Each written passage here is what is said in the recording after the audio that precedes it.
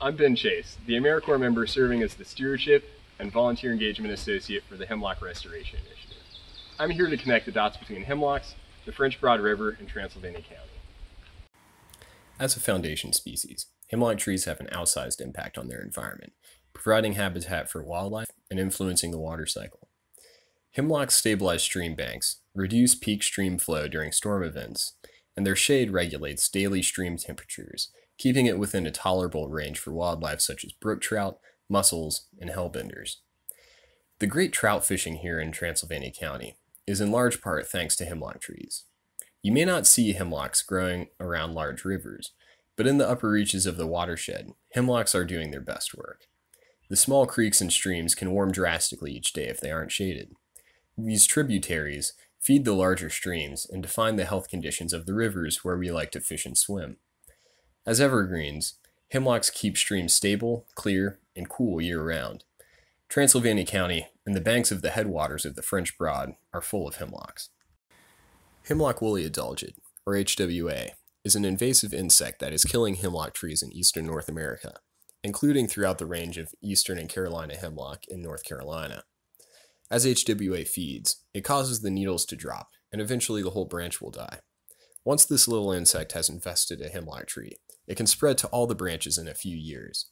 A mature hemlock can decline in health rapidly and die in as little as 4 years.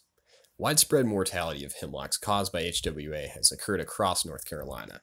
The Hemlock Restoration Initiative is a nonprofit program established in 2014 by North Carolina Commissioner of Agriculture, Steve Troxler, with the mission of ensuring that eastern and Carolina hemlocks can withstand HWA and survive to maturity on North Carolina's public and private lands. The Hemlock Restoration Initiative, or HRI, partners with government agencies, nonprofit organizations, land trusts, community groups, and colleges and universities to protect hemlocks on public and private lands. HRI serves the dual roles of directly implementing hemlock management activities and providing educational resources to the public. HRI has supported the protection of hemlocks on both public and private lands in Transylvania County.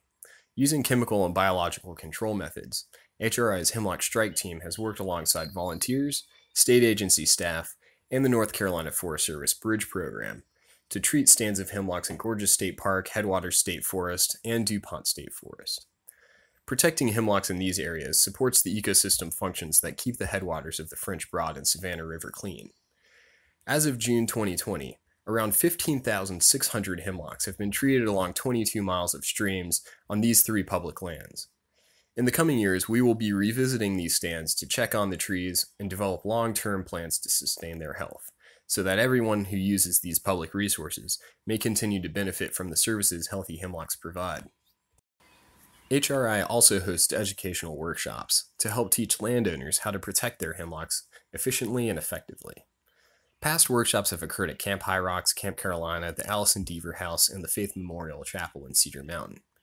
HRI has worked in close partnership with the Transylvania County Cooperative Extension Service, Conserving Carolina, and the Transylvania Natural Resource Council to create a cost-share program to help make hemlock treatment more accessible for landowners in Transylvania County.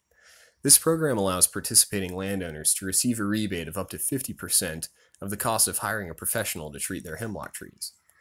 Questions about the cost-share program, workshops, and other educational offerings can be directed to the Transylvania County Cooperative Extension Service or to HRI at the contact information shown here.